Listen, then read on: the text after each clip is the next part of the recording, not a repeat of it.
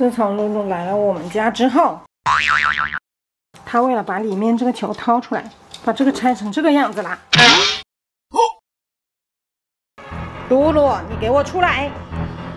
露露，好了，这个也坏掉了。再不送走，连我们乐乐矿都要给它糟蹋没了。等一下，给我啊！只有一半，还有一半呢，再去找另一半。哦，不对啊，那里面那个响响的东西呢？里面不是还有一个响响的东西吗？再去找一下。找到了是吧？给我。对，乖了，有用了。养个狗还是有一点用的。又能保全我的财产，不再遭受更为严重的损失，我决定给他们买木头的猫抓板。哦，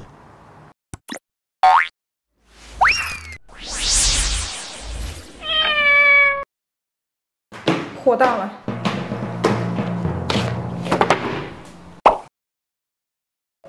奶奶拆，你走开！徒手暴力拆箱。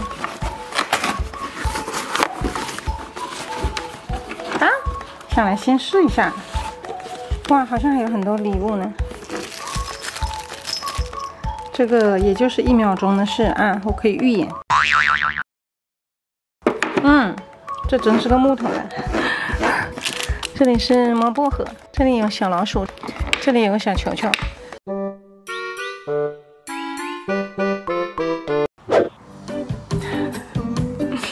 等一会儿的，哎，别拿走啊！喂。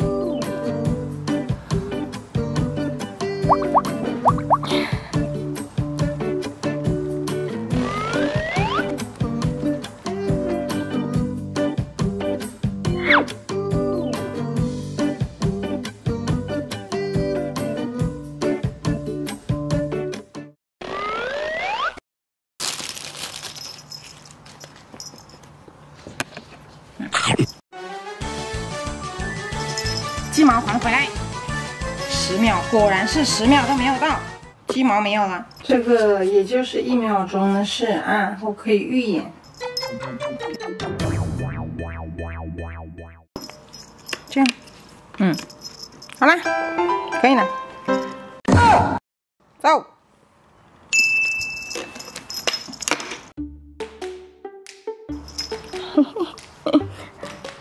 哎，小长老来啦！妈妈，你看这个脸上面是什么？脏脏的。妈妈，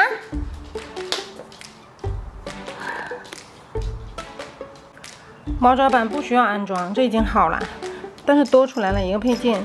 我估计这个就是为了让我把这个粘在玻璃上半自动逗猫用的。我估计我们家用不着，哎，这已经很开心了，他们很 happy 了。可是我的目的不是要让你们玩这个呀，我是要让你们挠爪呀。不要去玩那个好不好？先挠一下爪。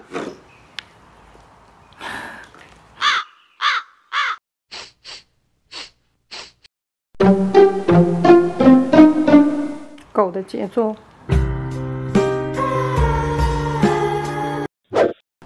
来，挠，是不是啊？很有成就感，是不是啊？ Nope. 别走啊，别走啊，挠一下。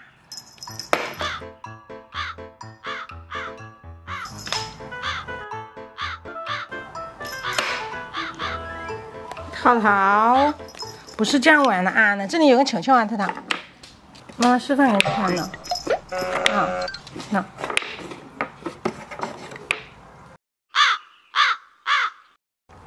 哪了喽？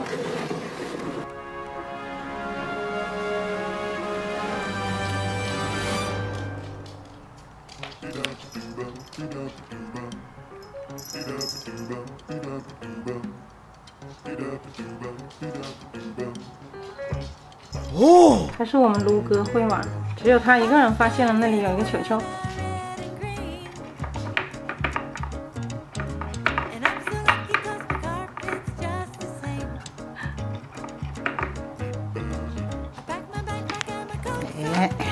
开始了，开始了！终于有一只猫学会了正确的使用这个猫抓板。你挠啊！我的妈呀！好吧，我误会了。拿出我的神器，把它摸匀。乐乐，不要路过好不好？我都忙死了。好，圆圆，你把那个踩住啦！他好坏，他把它按住了。我不玩，你们也别想玩。人生第一次知道什么是猫薄荷。阿露真的是一个性格很好的孩子，他完全不需要你有什么特别的玩具啊去逗他，他自己就能玩得很好，很会自娱自乐的。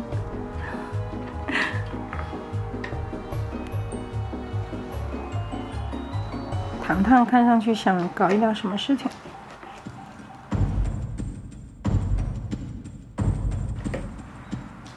眼睛睁得大大。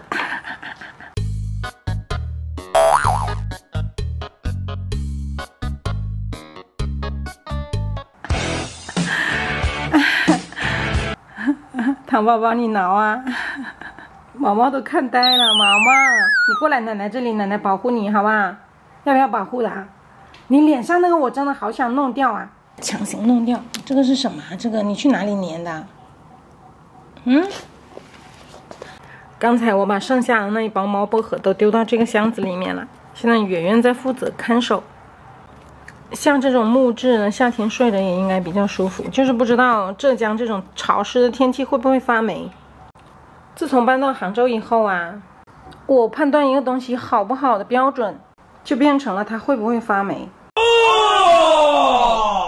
好了，妈妈要去做点别的事情，你们自己玩啊，我把相机放在这里录。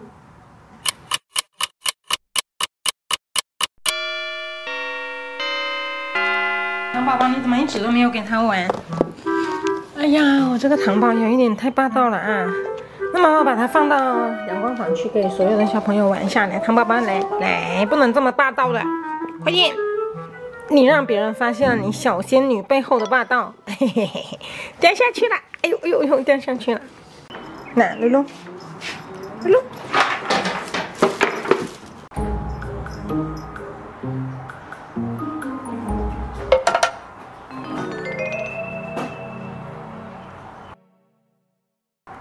他在挠纸箱，李老师买的可不是这个纸箱啊，小伙子，你能不能挠一下板板，不要挠那个纸箱？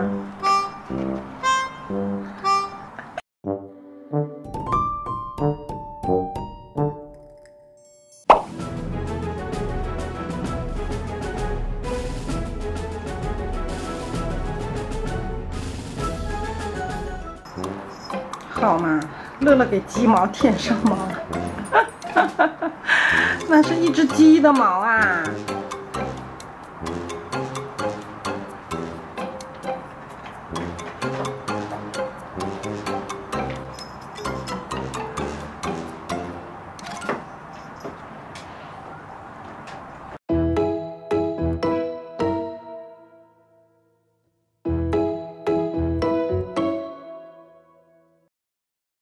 ！Nope.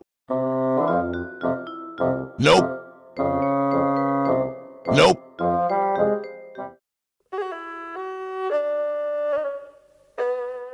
现在我们家每一个纸质的玩具上面都站了一个猫。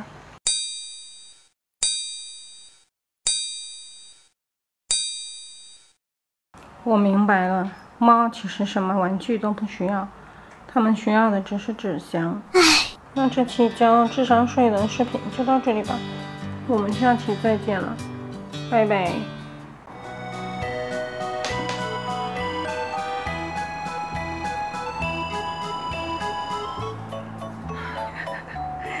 原来肚子收了一个球，还要想玩逗猫棒我，难怪说他怎么这么老实。宝宝啊，在哪里偷出来的狗狗的球球？